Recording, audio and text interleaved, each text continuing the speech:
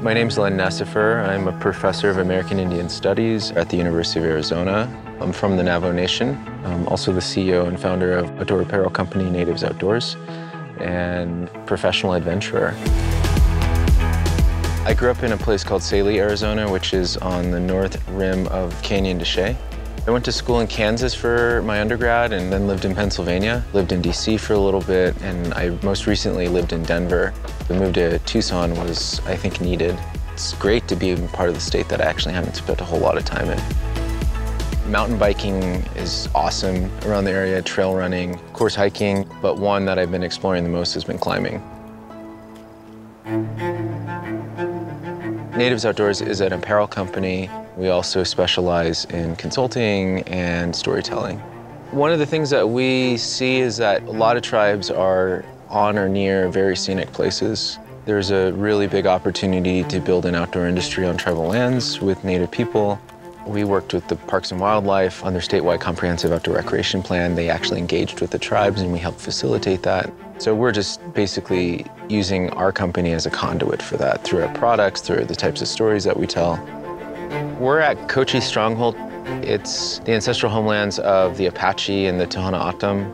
There's a really cool story here about how Geronimo and 40 other Apaches outran the U.S. cavalry for like 9 months in these mountains.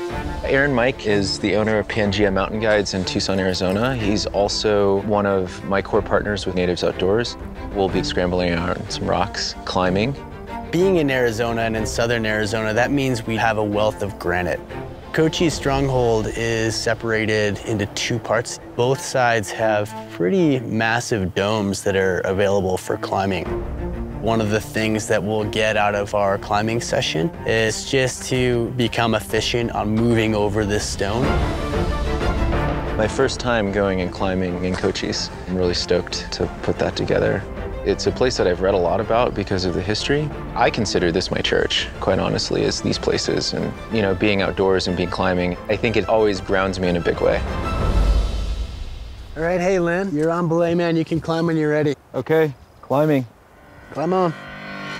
Oh, this is trippy rock. I know, dude. Welcome to Cochise. Yeah, buddy. It's ending, man. Keep it up.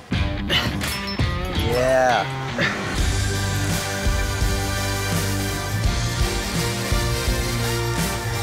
Dude, yeah. Yeah. Nice, man. Another adventure, dude. These places have significance. They mean something to people. They're sacred places. Ensuring that as many folks have access to these places is important.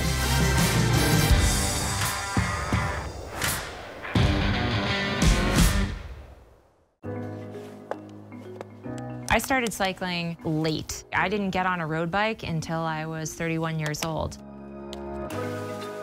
Really, my path toward becoming a pro cyclist was grit and hope and persistence and luck.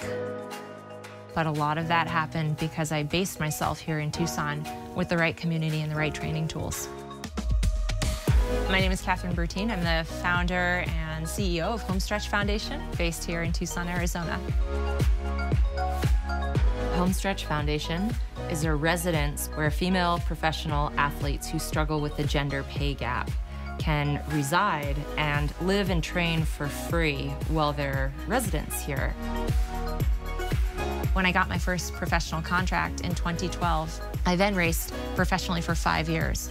Only one of those 5 years was I paid above the poverty line. And the men at the elite World Tour level earned a base salary.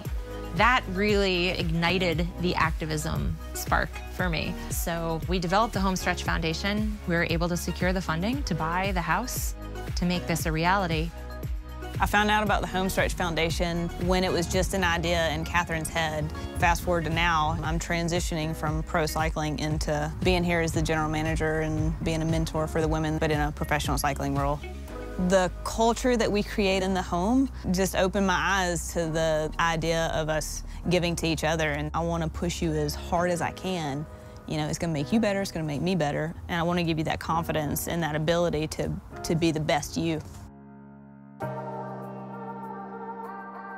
We chose to be based here in Tucson because it's really the best cycling place in the Southwest, if not the country.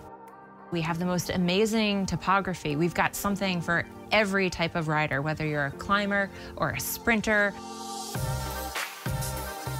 We've got Mount Lemmon, which is an amazing 9,000-foot climb that goes through just about every ecosystem possible, from desert to tundra. We also have these fantastic group rides that truly create, the strongest cyclists possible. What's so great about Tucson is seeing all these different places and coming back here and realizing the roads that you have here to train on and the people that you have to train with and the community that is built around cycling and for cycling. Whatever you want, it's here. There's this saying among Arizonans. They'll say, the desert brings you back. And there is something about Arizona, and for me specifically Tucson, where I felt the call, the desert brings you back. And sure enough, it did. And I still love it just as much as when I got here, if not more, because of that sense of people and community that has kept me. I love it.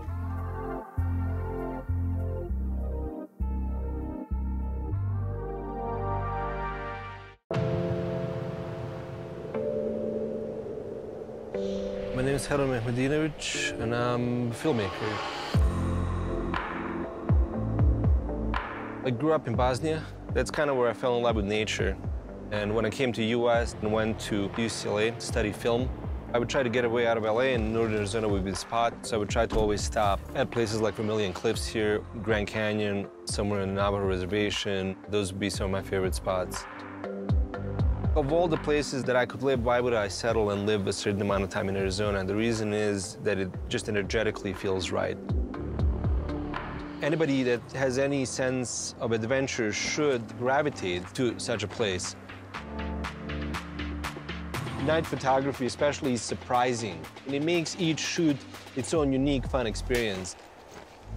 What's beautiful about astrophotography is that whether you want it to be or not, it's actually an activist kind of photography. And I say that because anybody that sees the night sky in its pristine form is gonna have the question, what is that? They're gonna know, like, is that possible? Is that real? Yes, it's real. Well, why didn't I see it? Well, you don't see it because of light pollution.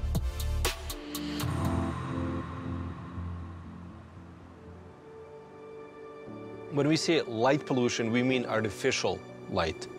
It washes out all the night skies. I went into the whole night sky photography as a way to have fun. At some point, I think me and a shooting partner of mine, Gavin Heffernan, we started talking, how can we make this a bigger project than just having fun? We concluded that inevitably we gotta talk light pollution. We need to photograph some of the best places, some of the worst places left when it comes to night skies, try to educate people.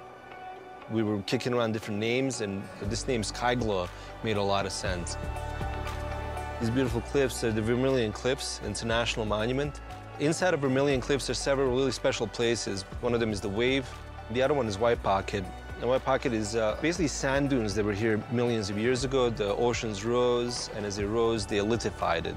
So they turned what was once pure sand to these pockets of just sandstone rock. And it's unique. It's not really found anywhere else. It's a very dark area, very beautiful.